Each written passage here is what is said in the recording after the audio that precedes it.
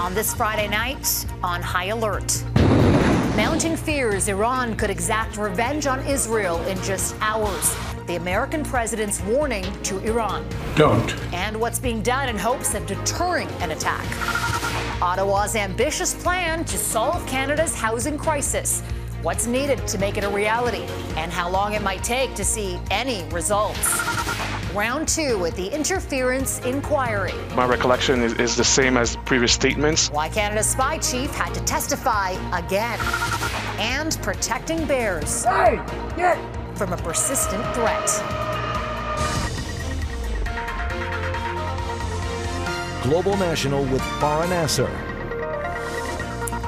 Good evening. There are ominous signs tonight of an imminent attack on Israel. The U.S. believes a direct strike from Iran could be just hours away. And American President Joe Biden has a stern warning. Don't. We are devoted to the defense of Israel. We will support Israel. We will help defend Israel, and Iran will not succeed. Iran says it's planning to retaliate for an Israeli strike nearly 2 weeks ago that killed 7 Iranian commanders. Today, dozens of missiles were fired toward Israel from Lebanon, where the powerful Hezbollah militia is based. Israel and Hezbollah, the oldest and best-trained Iranian proxy group in the Middle East, have been exchanging fire for nearly 5 months. Now, all eyes are on Iran, and its response will determine the trajectory of this conflict. Will its retaliation be measured, or an even fiercer counterstrike that could trigger a wider regional war? Jackson Proskow has been tracking developments, and of course, so are American intelligence officials. Jackson, what are we hearing? Farah, the White House has made it clear it believes a strike could come within the next 48 hours. American intelligence officials expect Iran could hit targets within Israel using ballistic missiles and one-way drones. Israel convened its war cabinet and says it's preparing for multiple scenarios.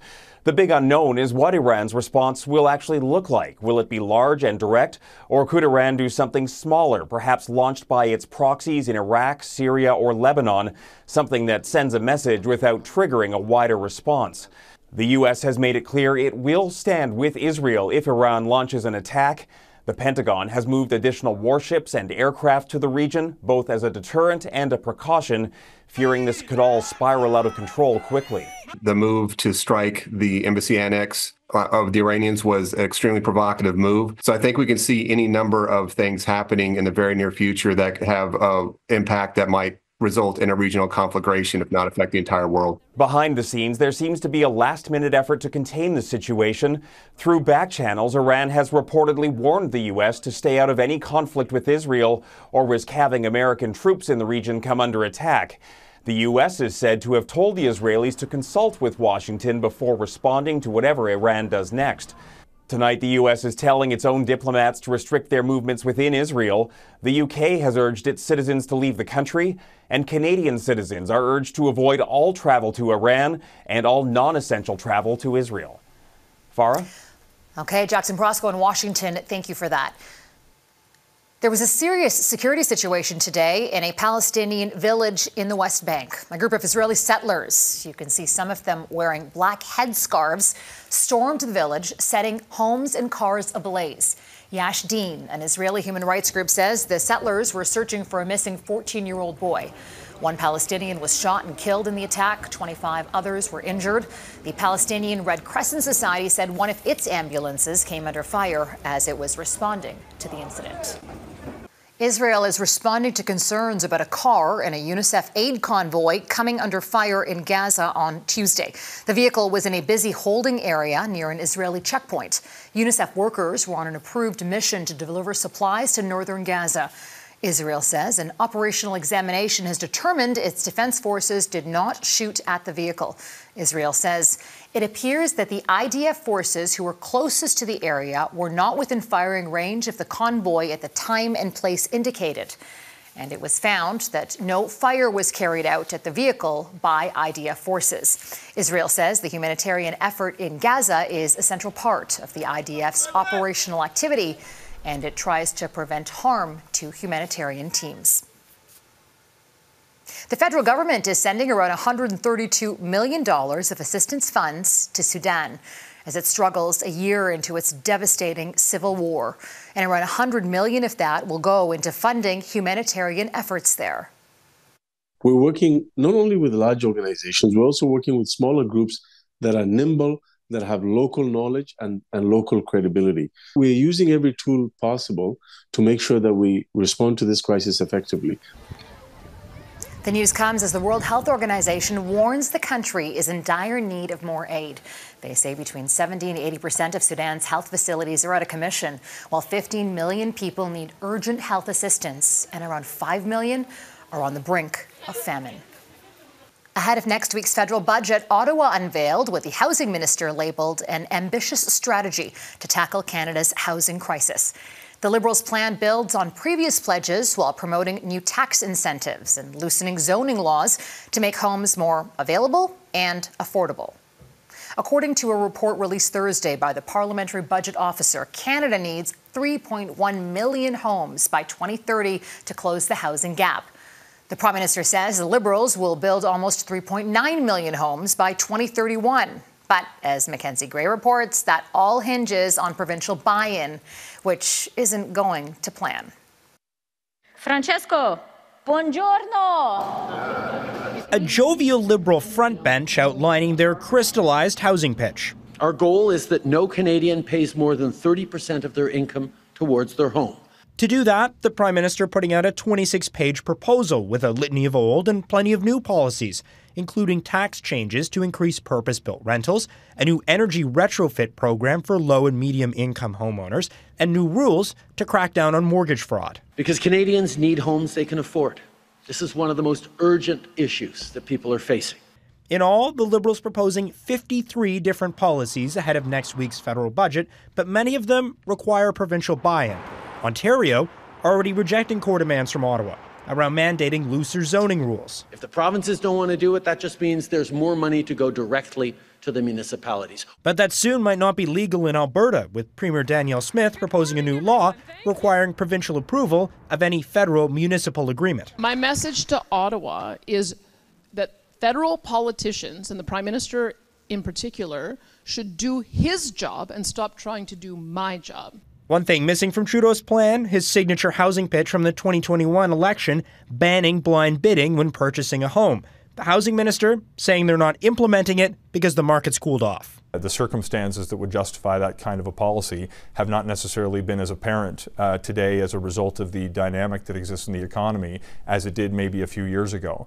The Liberals might wish it was a few years ago when they look at the polls. Despite the hyper-focus on housing, the Conservatives are now 20 points ahead of the government, the largest gap yet.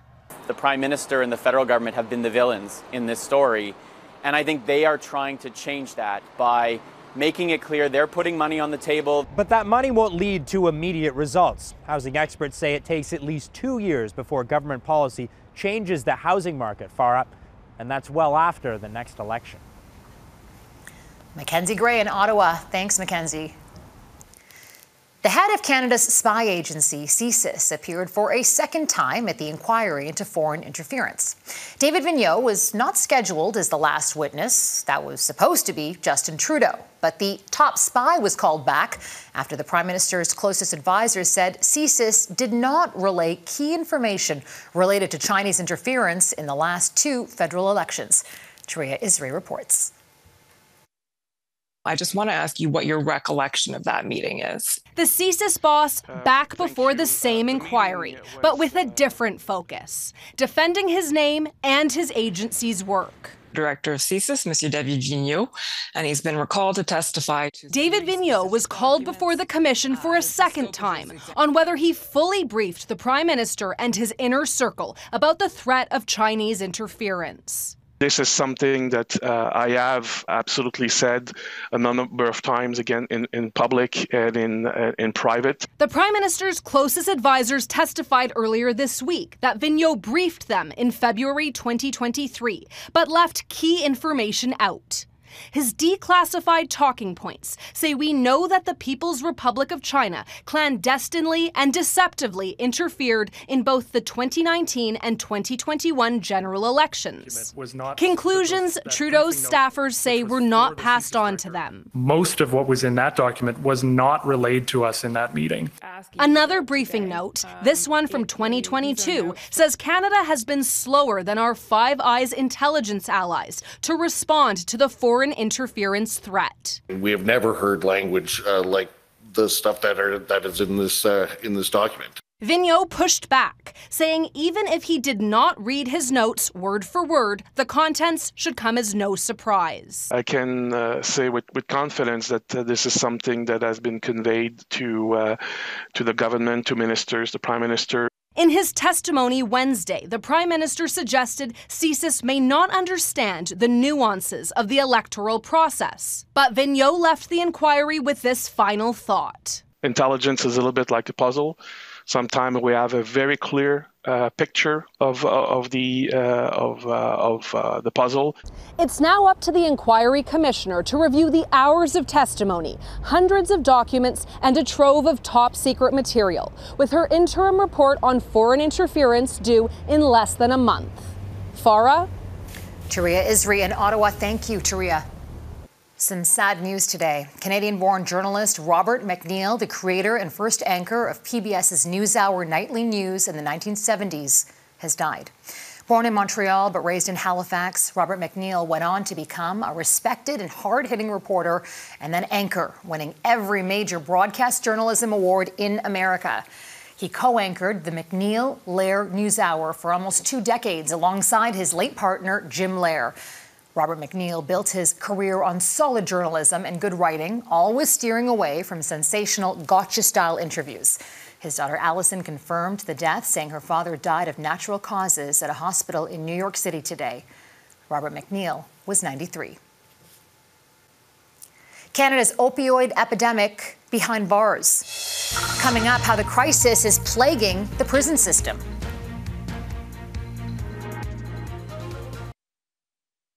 The opioid epidemic has gripped Canada for nearly 8 years now, and the prison system is no exception. Nearly 1/4 of federal inmates are receiving treatment for opioid addiction. Now, this creates its own challenges in the prison system, both administratively and in trying to rehabilitate people. David Baxter explains. When people lack hope, that's when they use substances more. The opioid epidemic does not stop at prison walls in Canada, where nearly 1 in 4 federal inmates are receiving opioid agonist treatments like methadone or Suboxone. This has advocates like Independent Senator Kim Pate calling for increased supports to help prisoners who are struggling with addiction. If people are engaged in programs, if they have regular access to visits, they are far less likely to be involved in any kind of drug activity, illegal or otherwise. As of February 4th, 3,129 of Canada's more than 13,000 federal inmates were receiving some form of opioid agonist treatment. That's 23% of the federal prison population. This is more than triple the rate of inmates receiving OAT in 2016, when the opioid crisis really began to take off, when just 9% were receiving the treatment. Both the health authorities, community prison services were quite challenged with the rapid increase on patients that ended up being on opioid use disorder. At its peak, the wait list for treatment was over 400 people, but now it's in the 90s. The Prison Guard Union says they do see some issues with the program, including instances of diversion of prescribed medication. When we're monitoring those inmates, when you have 100 of them in the institution on a given day, operationally in the morning to get that routine done is a nightmare. I've been a correctional officer for 21 years, and I've never seen this amount of drugs inside of our prison walls and fences. The crisis is alarming. Correctional Service Canada does offer mental health services for inmates, but Pate says much of the psychiatry resources are spent on risk assessments. She argues there needs to be a greater shift of focus on reintegrating people into society. Whenever we relegate people who are suffering with addictions, especially when it's linked to past trauma, to prison, we're basically reinforcing and increasing the risks to them in terms of their inability to be in the community. David Baxter, Global News, Ottawa. Protecting culture. Ahead, the calls for Canada to secure a sacred Indigenous site.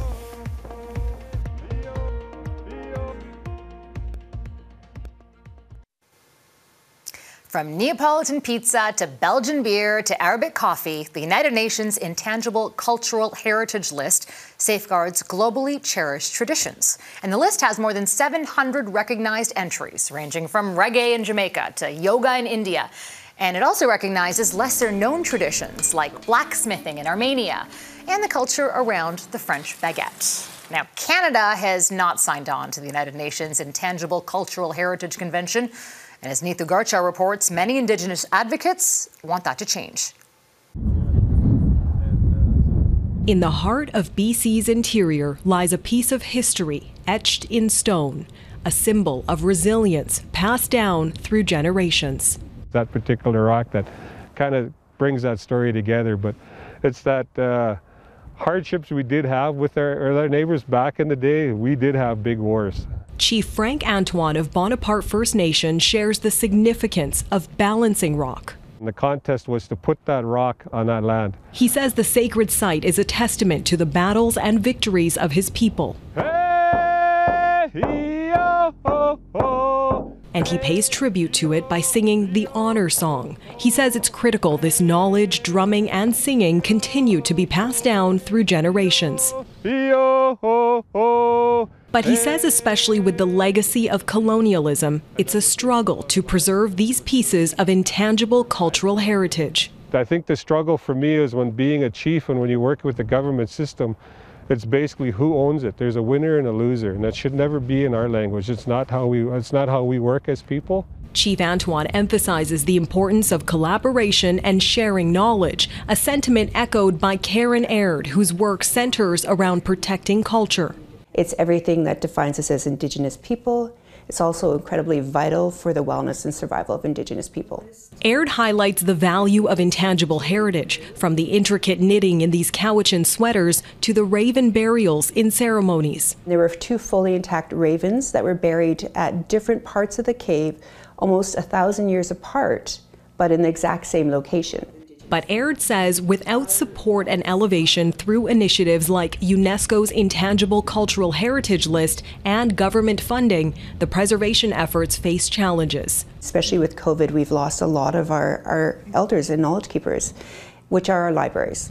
In a statement, Canadian Heritage reaffirmed its dedication to protecting intangible cultural heritage, emphasizing local initiatives and preservation funding, despite Canada's non-membership in the 2003 UNESCO Convention and no plans to consider it. Indigenous culture and heritage has never received the same funding and support as settler or Western heritage. I want to honor my people, I want to honor my nation, and I want to honor all the other nations that are here.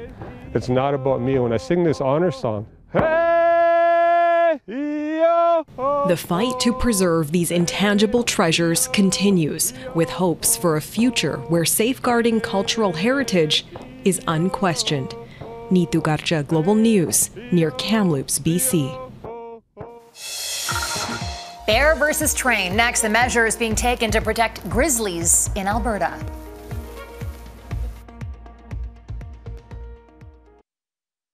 An Alberta filmmaker recently captured 2 of the province's most famous grizzlies on camera, including one of the bear's close calls with a train. As Heather Yerkes-West explains, the video highlights a long-standing threat to the safety of these majestic animals. It was a lucky encounter for Canmore's Andy Arts. In early April, he came across a stunning grizzly bear. I was out filming all sorts of things, and I came across him on the tracks, and I was like, ah! But the bear in this video is special. And if you're from this area, or if you frequent Banff National Park, you might even know him by name. Split Lip is one of the valley's most famous grizzlies. We were watching him for probably about 20 minutes, and then suddenly I heard this noise. Onlookers watched for several seconds as the train approached, but Split Lip doesn't move. That's a train. Hey! Come on! Hey! Get! There you go. As the train sounds its whistle, the bear saunters away with seconds to spare. That was cool. I was so close.